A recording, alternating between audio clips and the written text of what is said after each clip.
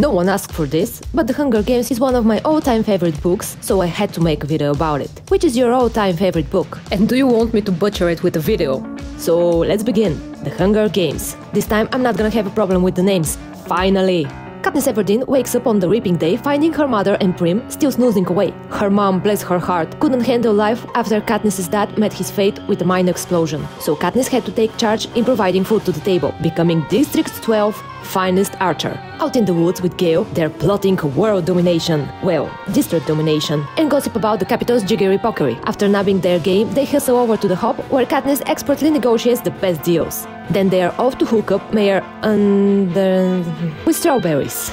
At the mayor's house, Madge opens the door. That's the mayor's daughter. Katniss and Madge understand each other despite not talking much. Madge is the only girl Katniss can call a friend. Katniss then returns home to prepare for the reaping and tries to cheer up Prim. The night at the reaping was like watching a history lesson. The mayor yak about Panem rising from the ashes of North America's governments. And Haymitch Abernathy, the district's golden boy, ends up face first in his own vomit. Then comes the main event. Effie Trinket, with her capital fashion and flair, grabbing names left and right. And boom, Prim's name gets called. Katniss's face? Let's not talk about that. She volunteers to take Prim's place. Next up is our real golden boy in Shining Flower, Peeta Mellark, who once saved Katniss from starvation with a loaf of bread that could be used as a doorstep. Now he's standing there next to her and Katniss is freaking out because she owes him more than she can count. They get pulled off the stage, but hey, visitors are allowed. Mom and Prim show up. Katniss begs her mom not to bail like last time. Peeta's dad, the baker, pledges to keep Prim fed, while Madge thrusts her mockingjay pin at Katniss like a crystal manifesting winning. Gale tries to drop a bombshell, "Remember I!"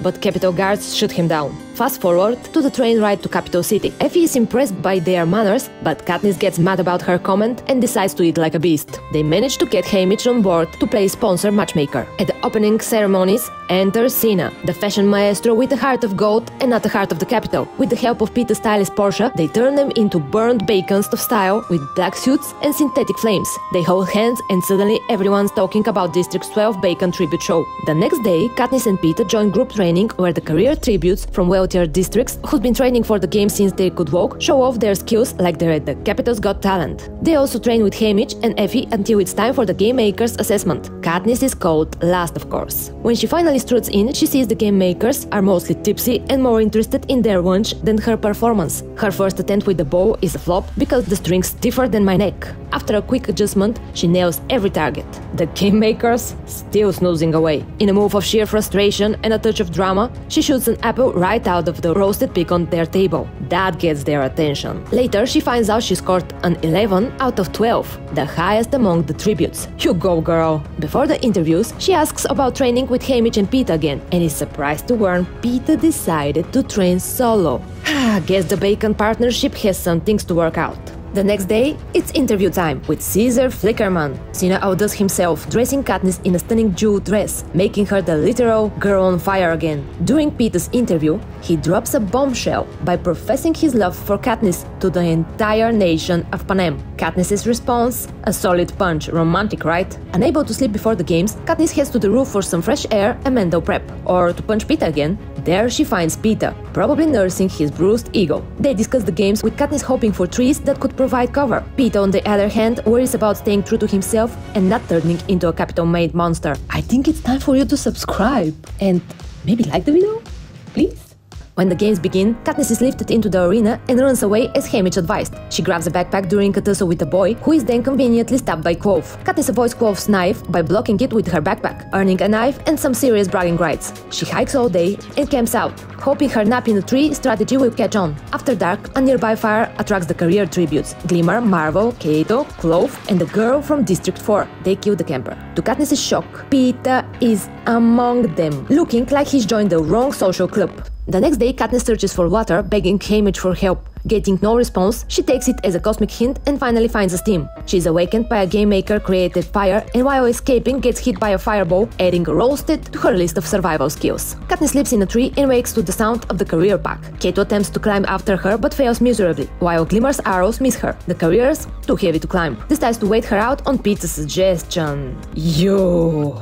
Haymitch sends Katniss burnt cream via silver parachute, which she uses. Rue silently points out the tracker-jacker nest above Katniss. Katniss cuts it down, and the tracker-jackers attack the careers, who run around like dancing for rain, killing Glimmer and the girl from District 4. Katniss grabs Glimmer's bow and arrows, but Peeta sees her. He lets her escape, winning the nicest competitor award and earning Keto's undying rage. Katniss and the careers suffer tracker-jacker stings and take days to recover. When Katniss wakes from the tracker-jacker hallucinations, she teams up with Rue, who reminds her of Prim. They become the ultimate duo, finding food and protecting each other. Realizing the careers rely on their food supplies, they hatch a plan. Rue lights decoy fires, channeling her inner mischievous side, while Katniss sneaks up to the cornucopia. Katniss discovers the supplies are booby-trapped with reactivated landmines, courtesy of District 3's resident tech geek. She watches as Foxface jumps through the mines like it's a deadly jumping game, stealing supplies without a hitch.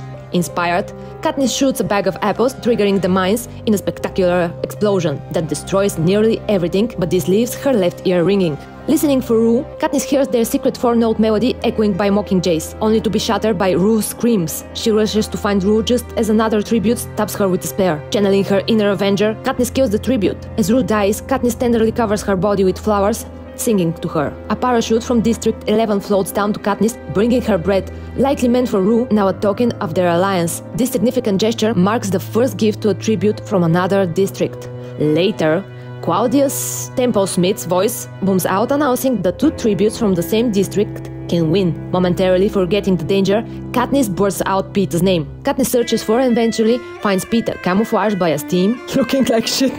Sorry. Horrified by his severe injuries, she drags him to a cave where they can hide out. Peeta, always the drama king, develops blood poisoning, prompting Katniss to impulsively kiss him, hoping to inspire a medical miracle, or at least some sponsor gifts. Moments later, Katniss hears a noise outside and discovers a pot of soup sent by Haymitch. She realizes he's rewarding her for the romance act with Peeta. The next morning, Peeta's infection worsens. Claudius Temple-Smith announces a feast with essential items for each district. For District 12, it's medicine for Peeta's injuries. Katniss tricks Peeta into taking sleep syrup from Haymitch, which knocks him out for a day so she can attend the feast. There, Foxface zips in first, nudging her backpack, throwing off Katniss's game plan. Katniss quickly grabs hers, marked with a 12, and bows. As she flees with Peeta's medicine, Clove throws a knife at her. A second knife gashes her above the eye. Clove pins her down, taunting her about Rue's death and her own doom.